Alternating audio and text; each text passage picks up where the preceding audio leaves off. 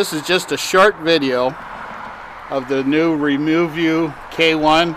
I've had this one about 3 days now, and it's time to just kind of see what it can do. I have it on the auto-tune settings today, 4K, 30 frames per second. I have the little custom microphone plugged into it, so you get the best sound. I'm standing here watching the traffic go past in my front yard, and that traffic is usually pretty loud and pretty awkward with most of the other small cameras like this, so it'll be very interesting to see how it sounds today. Today it's partly cloud, no, it's overcast. Today is overcast. The sun trying to peep through, but I don't think it's going to make it, because we're looking at about 7 inches of snow here starting in about the next hour or so. So I'm going to just pan around, walk through my garage to see how it adjusts as you move into an area. See how the low light works. Let's stop, and I'm going to close the garage door.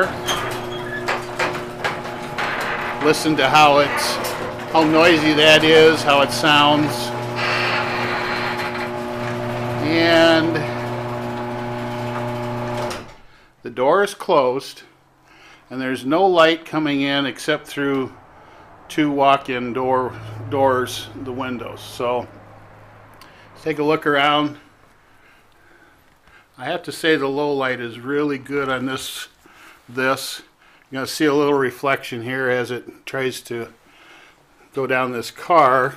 And then it'll be bright, but we're going to turn it in, watch it recover. Recovers nicely. And again, this is dark. This is it's dark enough that you could just read a book in here. So it does pick up the light really well. All right, let's walk outside. Nice snow day. The sun's out a little brighter than it was 10 seconds ago. And I am moving the machine around. I'm not using the pan function at this time, so it may be a little fast. And we're going to walk through this shed just again to play with the light differences with it.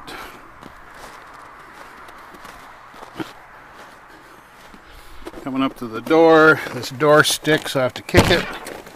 A little extra noise. No light in here except from a window. No, I'm not showing you all my toys. Just showing you the difference in the lights. Now, I'm going to walk into this work area. I'm going to turn the lights on here. Walk in. This area is lit up with 4-foot LED strip lights, and then the windows. So this will give you an idea how it does in this type of lighting. Give it time, and it adjusts pretty good here. Most of the other cameras like this will be very grainy in 4K with this amount of light. I have the Rilo 360, and I'm not happy at all with that, the way it does that. Look down through here. I'm going to tip this down and look down into this. See if I can get the button to go the right direction. Never can. Now I'm looking all the way down into this snowblower to see how the light works, see whether it focuses good. I'm about 10 inches away from that back black panel, so we'll pull it out. There you can see how it went. And we're going to tip it up a little bit. Alright, I'm going to come around. I'll come outside. See where my squirrels all take off. There they go. I'm going to use this little charging port to just set this down on the handrail here, adjust it a little bit, and then I'm going to use I have it on slow. We're going to use the slow pan so you get an idea how slow it goes. It may be jerk a little bit because there, now I got it solid. Okay, see how it does.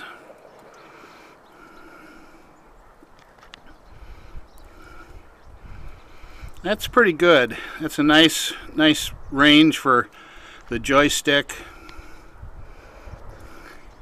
Let's look up.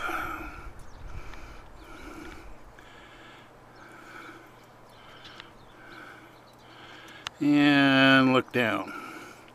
So I thought medium was a little bit too fast for the way I like to do my panning, and fast I'm sure is way too fast for me, but I like this slow.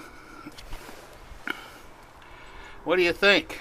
I'm real happy with this K1. It's what I've been waiting for. I have the new Android app. I've been playing with the Android app. The app does everything that the machine does. You can just do it remotely. One thing I really like about this, the K1 and the app, is that when you turn the K1 off, the Wi-Fi automatically turns off. So when you go to turn it back on again next time, it's not trying to use the Wi-Fi and waste the battery. I like that a lot. So far I'm very happy with it, and I can recommend that you pick one up. So that's it. Thank you.